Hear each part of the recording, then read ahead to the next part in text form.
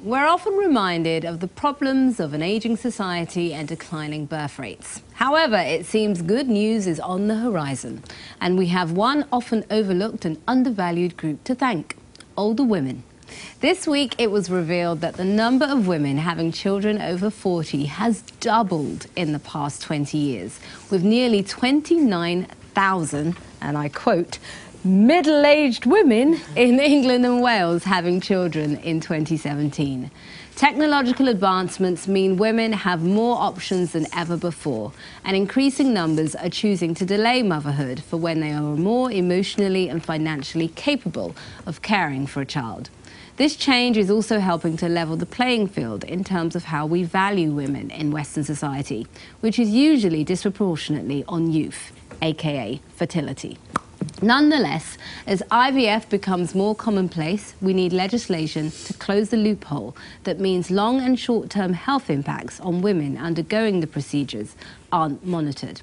So instead of constantly knocking older women, we better start thanking and protecting them, because when it comes to our future prosperity, they might just be our saving grace.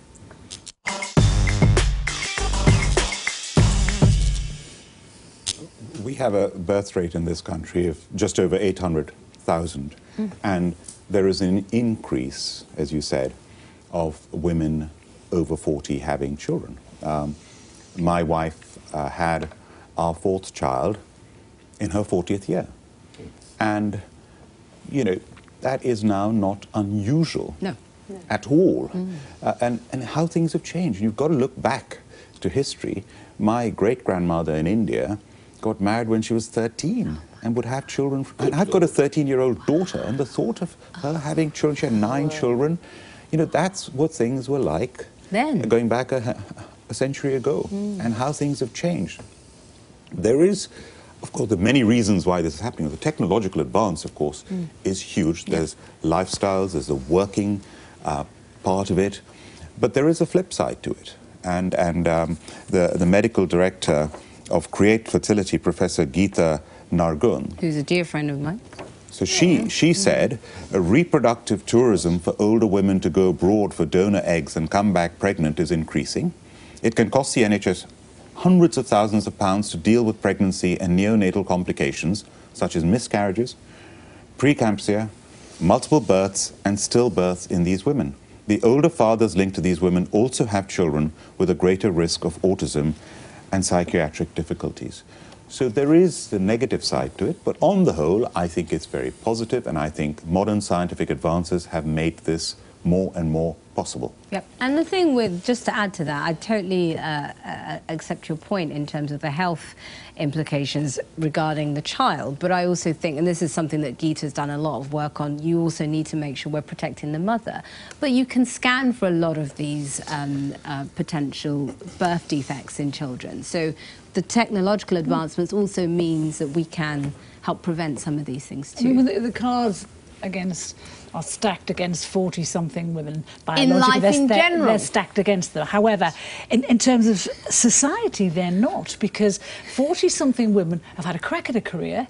They're more financially mature, they're more emotionally mature, they're likely to make more mature child-rearing decisions. And interestingly, I read something the other day that said, you know, women in their 40s are more likely to breastfeed than younger women, so actually that's great for the child too. My only worry is that some women have to wait till they're 40. In a better world, women would have social supports to make decisions for career building and you know and family building in a way that men do. Yeah. But then the choice would be to have the choice when to have kids would be a true choice then. Yeah. But that's not happening, and that's what I fear about older women, that they feel they have to work to a certain age.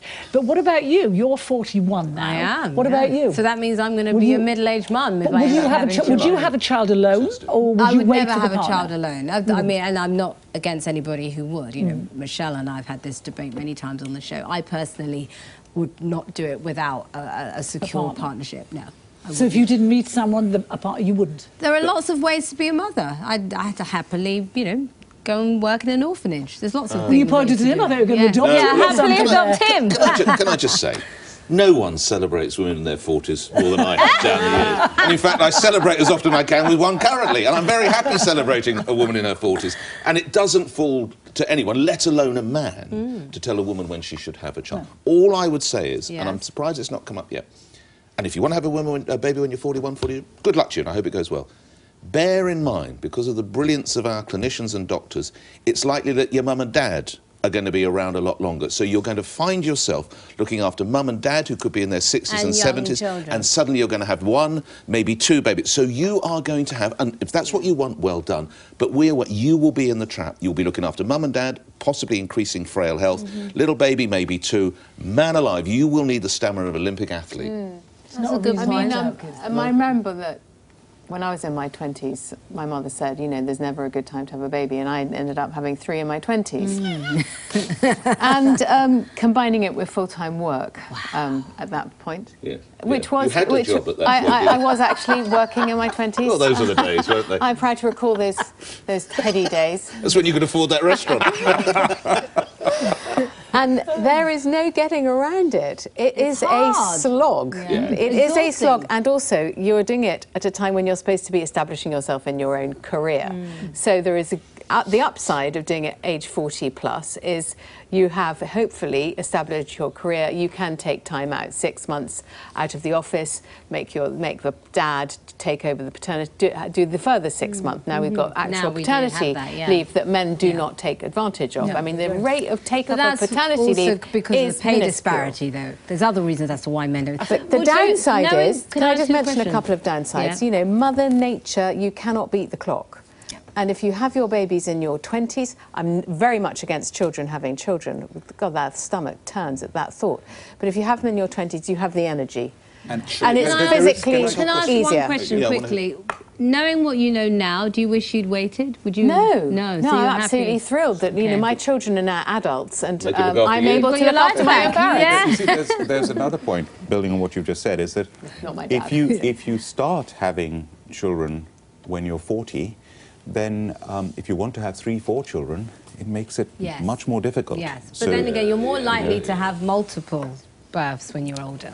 And that's also... And, you know, Mother Nature has a way of fixing these things. We must mention the fact that if you can't conceive naturally, the rate of IVF successful conception is only about 18, 17%. Yeah.